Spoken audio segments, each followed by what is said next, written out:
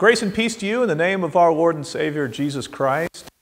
Welcome to the Vine, our online campus here at Wrightsville United Methodist Church. And today we're coming from a different site. We're coming from what we like to call the WOO. That stands for Wrightsville on Oleander, our extension campus on Oleander Drive here in Wilmington, North Carolina. And so we're here today because Tropical Storm Debbie has come through, and we wanted to protect the building there at Wrightsville Beach, and so we've got that all locked up. So we're coming to you from Oleander, and we're really proud of this facility and glad to be able to show it off to you today. We're continuing with August Camp Meeting Month, so you see I'm not wearing a robe, and we're also sharing our personal testimonies as pastors. Today it's my turn to tell you about why I'm a United Methodist. So I hope that you'll enjoy today's service and that will feel the presence of God throughout this time together. So stay with us for the next 30 minutes or so, and let's worship together.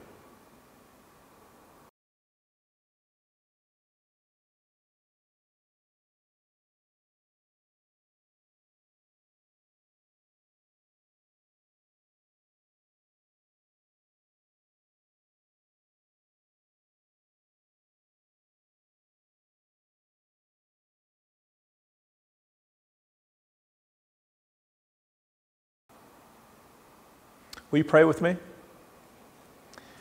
Gracious Heavenly Father, it seems like we're always going through different storms of life.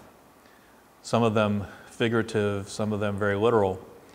This week we came through Tropical Storm Debbie, and I pray that folks are doing well after this storm.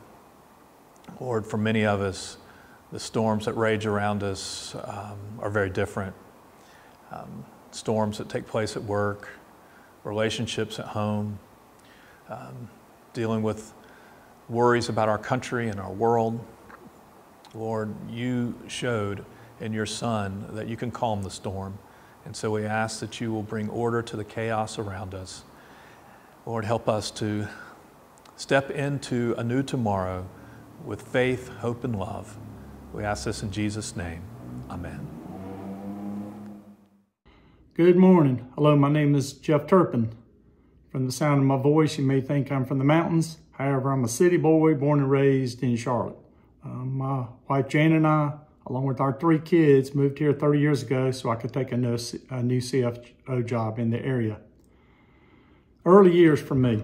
My family didn't attend church when I was growing up. Most Sundays were spent helping my father with his many projects.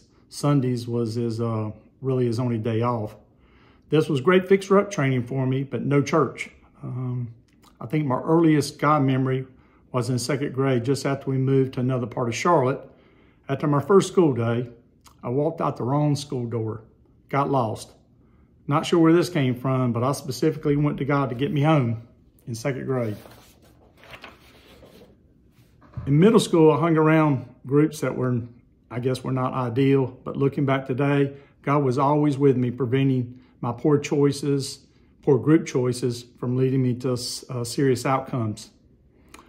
Independent years, moving forward to the all-important age of 16. Started working at Arby's and then Winn-Dixie. You remember those guys, the B people? Both great life experiences. At Winn-Dixie is where I met Jan. Every time the store manager hired a new cashier, it was time to look for a new girlfriend potential. While bagging groceries, I had lots of opportunity to sweet talk the cashiers. Obviously, I was looking for a pretty girlfriend that would stick with me. Jan was the last cashier for me. She kept me. That's where introduction to church comes from. My church attendance started with and continues with Jan. She invited me to attend church, Covenant Presbyterian Church. If you know the Charlotte area, you know this large Gothic revival architecture design church with a long celebrated tradition at the corner of Moorhead and Dilworth. You can't miss it. At first, it was quite unsettling to attend the church. And what to wear, which pew to take, where to stand, what to recite. Jane invited me to a Christmas Eve service. I was thinking, what's this about? She says, everyone goes to church on Christmas Eve. I go, okay, got it. She invited me to a communion service. She tells me during the service, just take a small piece of bread. I said, okay, I got it. So that was my first real church experience. College. Finished high school, then off to college. I continued to work at Winn-Dixie. The college accounting study was quite challenging for me. Throughout college, I had yet to join a church and did not regularly attend. However, I did not stop constantly turning to God, asking for his help with my studies. Finished school, went to work for Deloitte in early 1982. A real blessing from God, just what I was wanting. Baptized, then joined the church. 2 years later, I was baptized before the session, then joined the church. This may sound a bit strange, but after the baptism, I felt like I'd been to the dental hygienist for my whole self. After joining, I attended a new members class dinner. That was typical. After the dinner, I was given a pledge card. The Presbyterians do a little bit different. I thought to myself, what's this? How much did I put on that card? No clue. At first, at that time, I had no understanding of the concepts of first fruit, proportional giving, or that giving was an essential part of worship.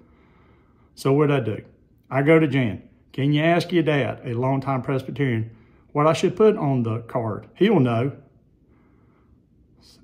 Shortly thereafter, Jan and I were married in the church. We later joined a new Sunday school class, young adults. I came to class with little knowledge of the Bible. Most of the class members were young, confident, all dressed up professionals. Back in those days, we all wore suits. I think I had three-piece suits. The church members would frequently lead this new class. Once a senior minister came to lead the class. Very much an intellectual type minister, technical minister. Early in his discussion, he asked the group, what did God ask Abraham to do? Dead silence in that group. The entire group, let's say there was 20 members in this class, did not know the story. I wonder what the minister thought. You all know the answer. It was just one word, simple answer, go. And afterwards, Abraham received God's great blessing for himself and his descendants, and ultimately for all of us. Later in 1988, I was elected a ruling elder at Covenant Presbyterian for a 6-year term. Served on the finance committee and as church treasurer for a few years. As a young elder in the session, I didn't have a clue as to the church government or doctrine. During the session meetings, I was basically in awe of the skill and knowledge of other session members. I kept a low profile, probably sat in the back, no questions from me, just listen and learn. Later, 1995, we moved to Wilmington, joined St. Andrew's Covenant Presbyterian Church. We were members there until we joined this church in 2023. During that time, I was elected.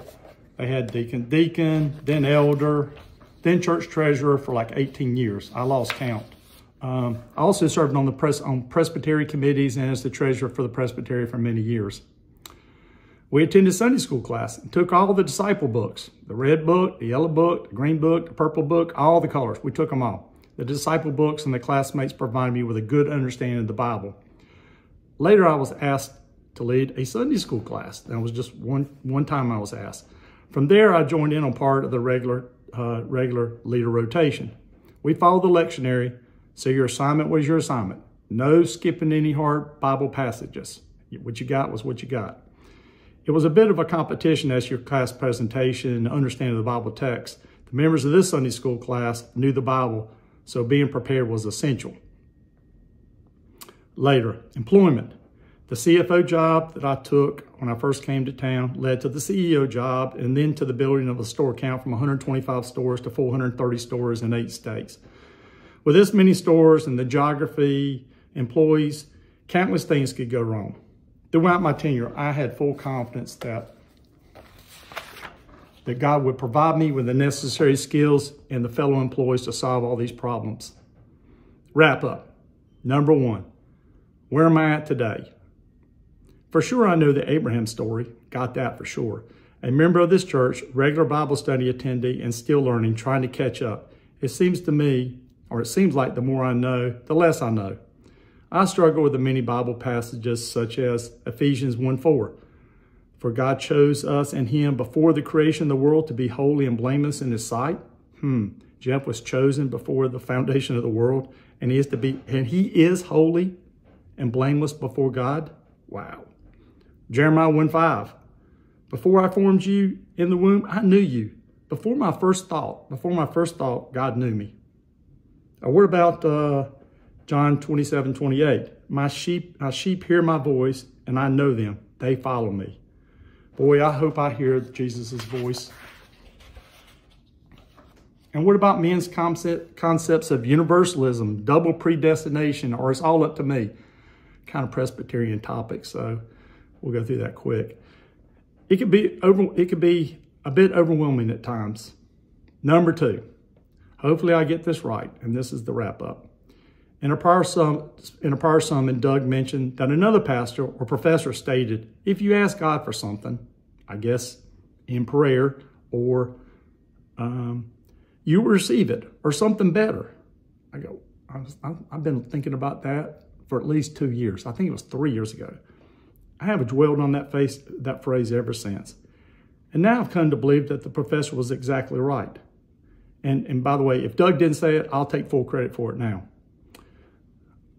I asked for help in second grade when I got lost. Help was granted. God was with me in middle school, so no big trouble. I got the pretty girlfriend who's still with me today. Finished college, grand employment, blessed with 3 healthy children, and now 3 healthy grandchildren. And I was gifted with skills that have allowed me to serve the church, financial skills.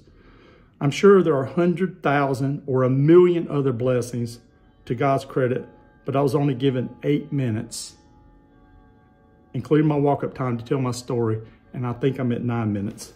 My cup is truly runneth over. Thanks.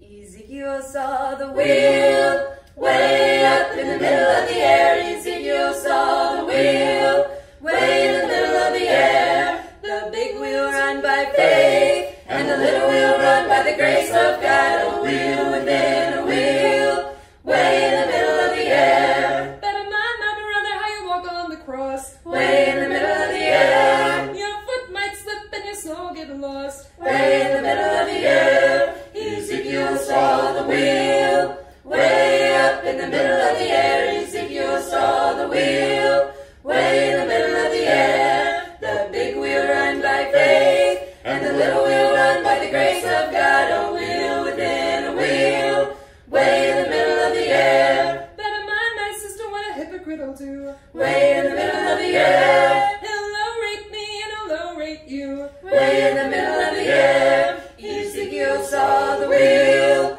way up in the middle of the air. Ezekiel saw the wheel way in the middle of the air. The big wheel run by faith, and the little wheel run by the grace of God. A wheel within a wheel way in the middle of the air. Way in the middle of the air.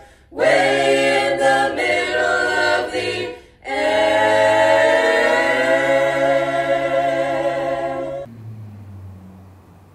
Hello, church. My name is Eunsiu Kang. I'm one of the associate pastors here.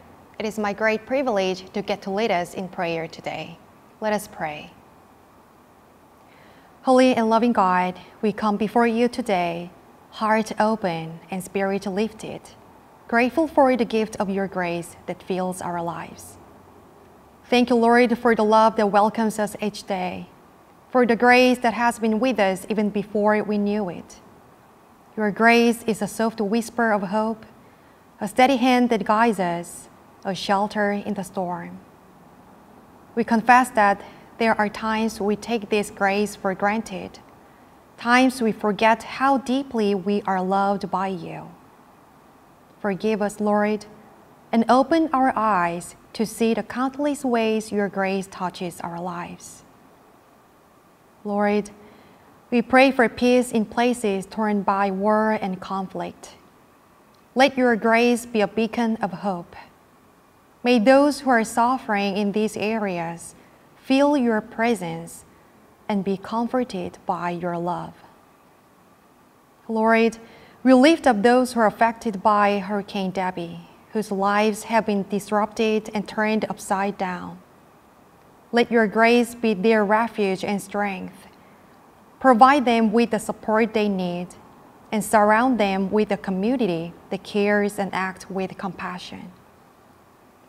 Today, we ask that you fill us anew with your grace.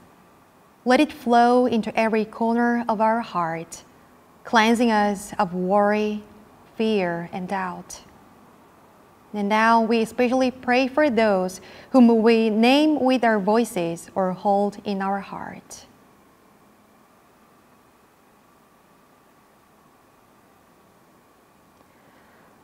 Lord, in your mercy, hear our prayers. Help us remember the assurance that your grace goes before us, surrounds us, and follows us.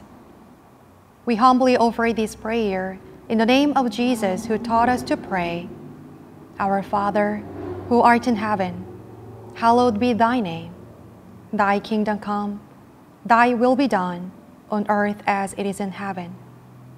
Give us this day our daily bread, and forgive us our trespasses, as we forgive those who trespass against us. And lead us not into temptation, but deliver us from evil. For thine is the kingdom, and the power, and the glory forever. Amen. Let us now take a moment to offer our heart and gift. As we respond to God's grace and generosity, you can contribute to the ministry of Wrightsville United Methodist Church through our website and by mail. Let us continue to worship our God.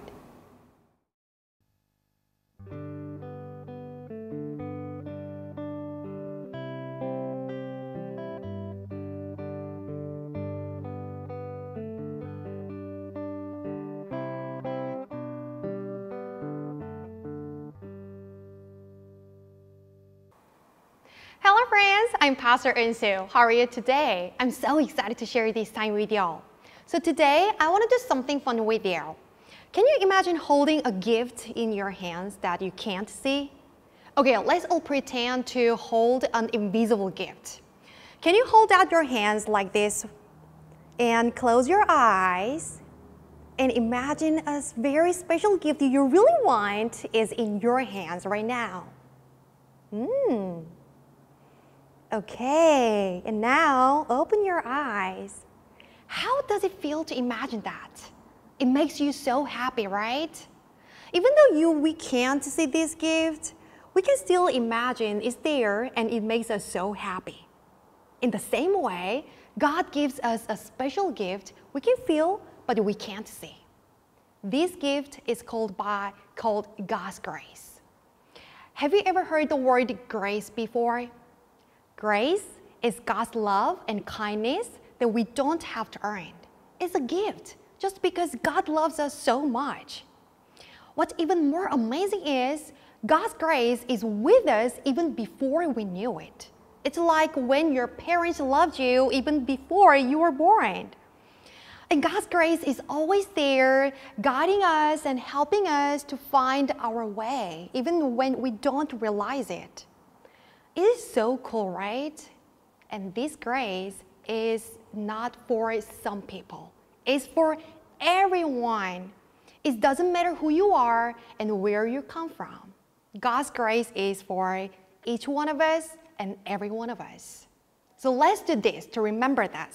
So everyone, put your hands on your heart. Now close your eyes and think about someone you love. It could be a family member, or your friend, or even your pet. Can you feel this very warm feeling inside? That's a little bit like God's grace. It's always there, filling us with love and kindness. So now let us a prayer to thank God for His amazing grace. Let us pray. Dear God, thank you for loving us. And thank you for being with us even before we knew that. Help us to remember this.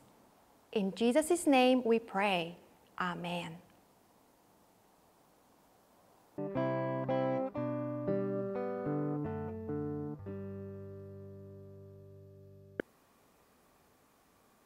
Our key verses for today come from the Gospel according to John, chapter 3, verses 16 and 17. Hear the word of the Lord. For God so loved the world that he gave his one and only Son, that whoever believes in him shall not perish, but have eternal life. For God did not send his Son into the world to condemn the world, but to save the world through him. This is the word of God for us, the people of God. Thanks be to God. Let us pray. Almighty and everlasting God, may the words of my mouth and the meditations of all our hearts be acceptable in your sight, for you are our rock and our Redeemer. Amen. So we have a tradition here at Wrightsville of asking church members to give testimonies in the month of August to talk about how God has been at work in their lives. You've recently heard from one of our church members named Jeff Turpin, who's told you about how God's been at work in his life. This year I thought it'd be cool to also hear testimonies from our pastors. And then I realized something, that all of the pastors on staff, except for me, were once part of another denomination. So that made me think, I'd love to hear why each pastor changed from the denomination that they grew up in to the United Methodist Church that they're a part of today. And so I hope you're enjoying this series. But like I said, my story is a little different from all the others. You see, I have been United Methodist my entire life. I was baptized at First United Methodist Church in High Point, North Carolina, just 3 years after the Methodist Church and the Evangelical United Brethren combined to form the United Methodist Church. My mother still attends the church that I grew up in. She also grew up in that church. Her father started attending there when he left the farm in Albemarle at age 16 to continue his education at High Point College. He was Methodist.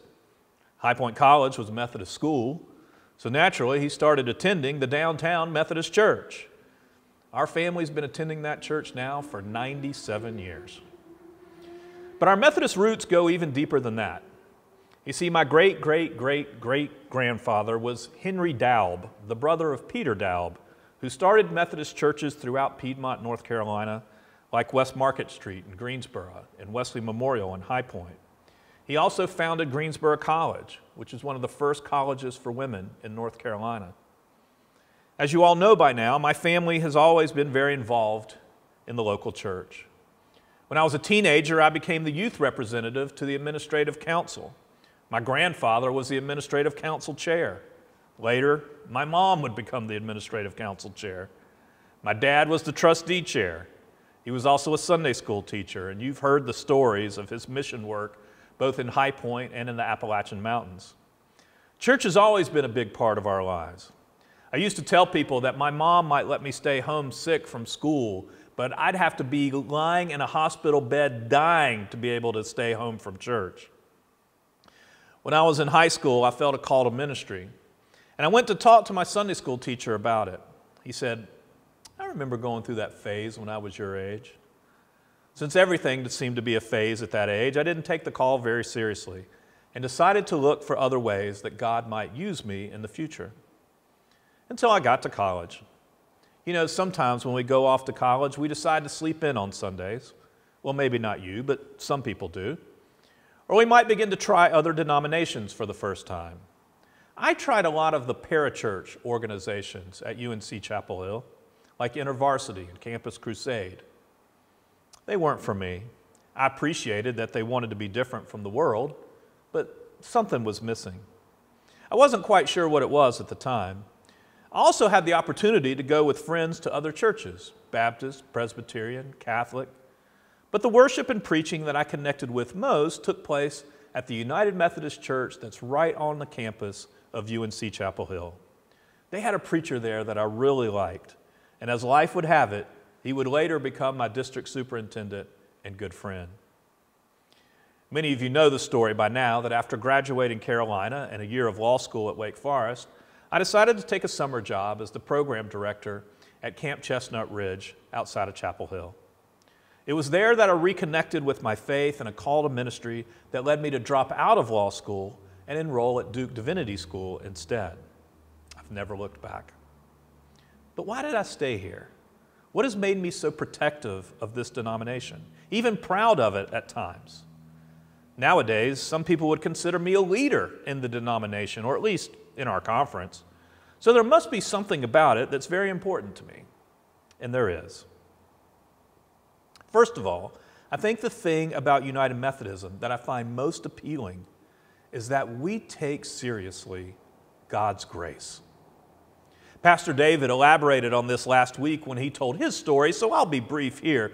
But in the scripture that we just read, John chapter 3, Jesus is talking to Nicodemus, a member of the religious order of the Pharisees, about some very important spiritual truths. Now, the Pharisees believed you had to live according to every one of the 613 laws of the Old Testament in order to remain in God's good graces. But Jesus says to Nicodemus, you don't understand what it means to receive God's grace. He emphasizes this point in verse 16 when he says, for God so loved the world that he gave his one and only Son, that whoever believes in him shall not perish, but have eternal life. And in verse 17, he goes on to say, for God did not send his Son into the world to condemn the world, but to save the world through him. In those two verses, the word world shows up 4 times. God loved the world. God sent his Son into the world, not to condemn the world, but to save the world. In the very first chapter of the Bible, we learn that God made the whole world. He doesn't want to destroy it or ignore it or let it destroy itself. In fact, he calls it good, very good indeed. He wants all the people of the world to live with him forever. So he says, believe in his Son Jesus and you will not perish, but have eternal life. Believe and live. Do you have to live a perfect life? Nope. The Bible doesn't say that. Although if you've been given such a precious gift as eternal life, you're going to want to say thank you by living a life pleasing to God. Nevertheless, if you make a mistake, if you miss the point, if you sin, God will forgive you if you believe in his Son Jesus, and you can still go on to live with him forever. You don't have to earn this love. It's freely given to you. I like this. It's just too hard to live a perfectly disciplined, holy, and righteous life like the Pharisees tried to do. Maybe, just maybe, I can stay away from committing sin. You know, stealing, lying, killing, coveting, etc. But what about all the things I should do but don't? All the times and places where I should be helping someone, or praying for someone, or forgiving someone, or maybe even lovingly confronting someone with the truth. What if I miss a Sunday at church? Do I have to march in every worthy cause for justice? Is giving 10% of my income to the church enough? What if I have the means to give more? Where should I volunteer my time today? At the church? At the hospital? At the food pantry? At the local school? What about my family members who are sick or grieving or struggling with addiction or struggling to make ends meet? What should I do? Because I just can't do it all. I can't get it right all the time. I cannot live a perfectly disciplined, holy, and righteous life. That doesn't mean I should just give up and not try to do good at all, of course. That's what Dietrich Bonhoeffer called cheap grace.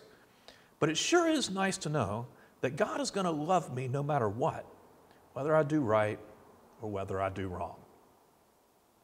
The second thing I like about United Methodists is that we believe God's grace is for everybody. John Wesley, the founder of the Methodist movement, affirmed that God's grace is universally present in all. In fact, he believed that God's grace was present in all creation. This is important. I just read to you where Jesus said that God loved the whole world.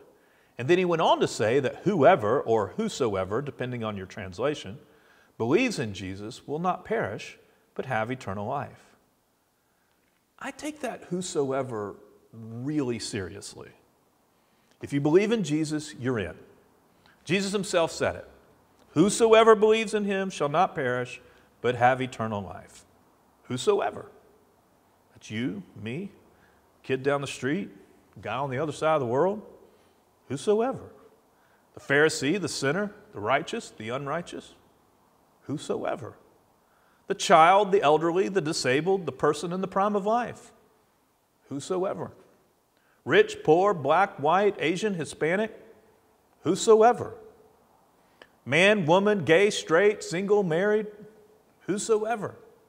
Baptist, Catholic, Presbyterian, Episcopalian, Pentecostal, non-denominational, Lutheran, Amish, Mormon, Mennonite, Disciples of Christ, Eastern Orthodox, AME, AMEZ, Quaker, Shaker, Wesleyan, Nazarene, United or Global Methodist. More than 100 other denominations I could name.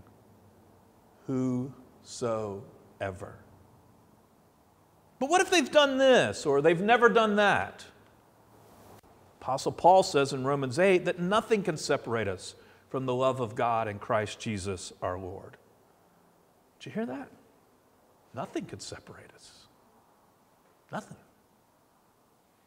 Now there's one important thing to understand here. While God so loved the world, or every person on the planet, all of us probably will not be saved or have this eternal life that Jesus is talking about. Why is that? Because salvation and eternal life are a choice that we make. The first key word was whosoever. The second key word is believes.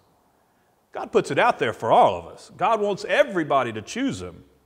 But sadly, some won't. You have to choose to believe in Jesus. If you don't want to accept God's gift of grace, you don't have to take it. God gave us free will. We're not robots who are programmed or forced to accept God's love. But God, your Creator, really, really wants you to choose Him. That's why God made you, to be in a loving relationship with you. So if you're on the fence, I say go for it. What have you got to lose? The third thing, if you take seriously God's grace and you believe it's available to everyone, is recognizing that the kingdom of God is not something we have to wait for in heaven. In fact, Jesus has already inaugurated the kingdom, and God works through Jesus' disciples to make the world today more like the kingdom of heaven. This is important because many denominations believe that if the world gets bad enough, Jesus will come back and take all His believers to heaven. Therefore, they don't do anything to make the world better now, but instead look at certain problems around the world as signs that Jesus must be coming soon. Unfortunately, the Bible doesn't support this theory at all. Jesus will come back someday, but He's not waiting on the world to get to its lowest point possible. Instead, the Bible consistently talks about people of faith making the world, especially their community, a better place now. Jesus Himself preaches this over and over again, and then He goes out and He heals the sick, and feeds the hungry, and brings good news to the poor. He doesn't want things to get worse. Remember, God loves the world, and He sent His Son to save the world, not to condemn it. Jesus then taught His disciples ways to make the world better, and then we read about them doing just that in the book of Acts and in the letters of the New Testament. John Wesley took this seriously in the 1700s. He developed 5 kinds of programs to serve the poor, which he operated out of the Foundry, his very first church in London. The 5 things were his church provided food, clothing, and shelter for the most destitute, especially those unable to work. He provided materials and seed money to start up small businesses or to keep businesses from closing. They provided schools for the children of the poor. Remember, schools weren't a universal thing back then. He brought in literacy programs for adults and free medical clinics for the poor. That's what they did in his first church. He also frequently preached against the horrors of slavery. That's how Methodism started. And it is in lockstep with Jesus' proclamation that the Spirit of the Lord is upon me because He's anointed me to preach good news to the poor. He sent me to proclaim freedom for the prisoners and recovery of sight to the blind, to set the oppressed free, to proclaim the year of the Lord's favor. Over the years, Methodists have led the charge to bring an end to child labor, for creating a fair wage, and for having safety standards in the workplace. Leading hospitals in cities like Houston, San Antonio, Columbus, Memphis, Indianapolis, Atlanta, Durham, and many other places were started by Methodists. Some of the best universities in America, like Duke, Emory, SMU, Syracuse, and Southern Cal, were all started by Methodists. We believe in making the world a better place. This is why I'm so proud of our work at Wrightsville with Teach Reads and Snipes Academy. Why I've traveled to Sierra Leone to meet the people who are working in our hospital in Rotafunk. Why I love that we feed people right here through Mother Hubbard's Cupboard and Nourish NC. Why we have a group that's dedicated to racial justice. Why we got involved in housing the homeless through Eden Village and bought a van for Link to help people re-enter society after spending time in prison. I could go on, but this is what Methodism is all about. Making a difference while making disciples of Jesus Christ for the transformation of the world. It's a movement I'm excited about. And even with all our debates, discussions, and divisions, I love being a part of it. And I hope you do too. In the name of the Father, the Son, and the Holy Spirit. Amen. Let us pray. Almighty and everlasting God, there are many ways that we can choose to worship you. And Lord, I pray that you will bless each and every one of them. But I ask especially that you pour out your grace on the United Methodist Church and help us to live into the lives that you've called us to be a church that is about making disciples and transforming this world so that it is more like on earth as it is in heaven. In your name we pray. Amen. So John Wesley, the founder of Methodism, believed very seriously in God's grace, that unmerited love that God pours out, and believed that it was for anybody and everybody. And that furthermore, that we could all work together to be more like Jesus and make this world more like the kingdom of heaven. Jesus inaugurated it himself and asked his disciples to be a part of it. So I hope you will. And whether you choose to be United Methodist or something else, it's totally cool, but I hope that you will take seriously God's grace, that it's for everybody, and that all of us together, including you, can make a difference in this world. In the name of the Father, the Son, and the Holy Spirit, amen.